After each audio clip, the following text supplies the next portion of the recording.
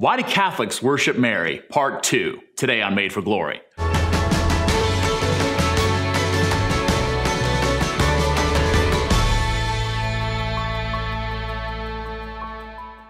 On an earlier episode of Made for Glory called Why do Catholics Worship Mary? One of the questions that I brought forward is the question, where would you be without your mother? And then looked at that in light of Jesus. Jesus, who of course we believe is God, but God who is incarnate, becomes flesh, becomes man in and through Mary, so that Jesus receives his humanity from Mary. And it's in and through that humanity that he saves us. And he continues to reign at the right hand of the Father in glory in his humanity, which is an amazing thing. So that Mary, as the mother of Jesus, is truly the mother of God. So when we talk to Mary, we have a conversation with her. When we esteem her and honor her, we are esteeming and honoring and talking to the one who is the very closest that you could possibly be to God, because again, the Word became flesh in and through her very body. So kind of building on that, and a lot of the responses that came up were interesting on the internet, as you can imagine. A lot of them were basically asking the question, well, where is that in the Bible? Where is that in the Bible?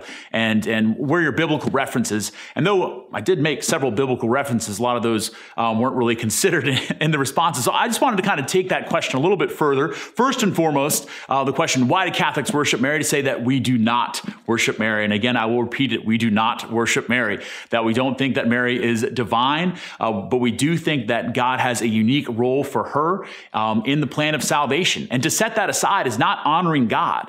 Many people think that somehow if we recognize Mary's dignity and value as Jesus' mother, that we're somehow diminishing God, which is crazy because God is the great artist. He's the great creator of everything. So to marvel at an artist's greatest masterpiece doesn't diminish the artist. It actually exalts the artist. So when we look at Mary and we recognize the glory of God radiating through her humanity, through her femininity, through her very body, her very person, that she magnifies the Lord in the words of the Magnificat and Luke's gospel, it's actually giving glory to God. So I invite us to maybe kind of reassess that when we look at other creatures and we recognize their beauty or worth or dignity, that doesn't tear down God. That actually recognizes how good our Creator is. And God is the creator of Mary. And we can say that she is our masterpiece. And one of the ancient prayers of the church, that she is one of the solitary boasts, or the solitary boast of the human race, the one who said yes to God, and we rejoice in that. But going back to Scripture, going back to the Bible, because a lot of people want to say, where is our biblical faith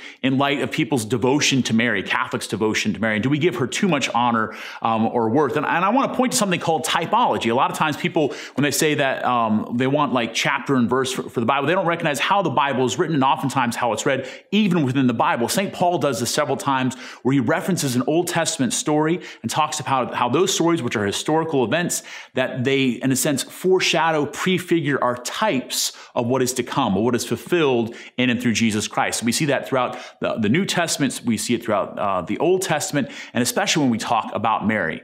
In Luke's gospel, when Mary is approached by the angel Gabriel, and he says to her, "Hail, full of grace," the one who is completely full to the fullness of her being with grace, and then announces God's plan to her, God's plan that she would be the mother of God's son. And when Mary asks, "How can this be, since I have no relations with a man?" the words that the angel uses are very, very important for us, because again, they point us back to the Old Testament. He says that the power of the Most High God will overshadow you.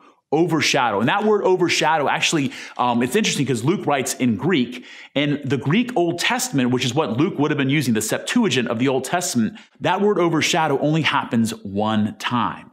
And it's in reference to the Ark of the Covenant. The Ark of the Covenant, which was God's dwelling with his people, where the glory of God, after it's constructed, everything's placed inside the Ark, the glory of God descends upon the Ark of the Covenant, and God is with his people. Of course, they end up eventually building the temple around the Ark of the Covenant. It is the Holy of Holies, it is God's dwelling. So what's amazing there is that Luke is intentionally using a word, again, used only once in all the Old Testament, that overshadow word, to describe what happens to Mary. The glory of God, the power of God, overshadows her, and then now all of a sudden Mary becomes the new Ark of the Covenant. So one of the types, one of the things that Mary points to in and through the biblical narrative is that she is the new Ark of the Covenant. So we talk about Mary when we approach Mary, again, because of what the Ark of the Covenant contains, which is the very presence of God. Mary contains in an even more real way than what the Old Testament Ark of the Covenant was prefiguring. She actually has the very presence of God within her body. So when we approach Mary, it's one of those great mysteries and joys. This even happens in the book of Revelation at the end of chapter 11. In the book of Revelation, all of a sudden the Ark of the Covenant is unveiled in the sky. All of a sudden, this Ark that had been lost for so long is seen. And then in the very next scene in Revelation chapter 12, this great sign is the woman that is clothed with the sun that is giving birth to the Messiah, the one who is destined to rule over God's people. So just one more way of looking at the narrative, the story about Mary, our devotion to Mary, our love for Mary, our esteem for her comes from the Bible, comes from a reading of the Bible that is consistent with the way that the Bible reads itself, which is typology. So I invite you to take a deeper look at the Bible, both the New Testament and the Old Testament, when we talk about Mary. Mary, who had this distinctive honor of being the one who said yes to God's plan. And because of her yes, God entered into this world. And through his entering the world, through the incarnation, he saved us and set us free from our sins. What's up, YouTube? Thanks so much for watching. Please make sure to like, to comment, also to subscribe, and make sure you click that bell so you can know when we have new videos that are coming out. And if you want to support the great work that's happening, please click on our Patreon button down below. We'd love for you to partner with us. Thanks so much. Have a great day.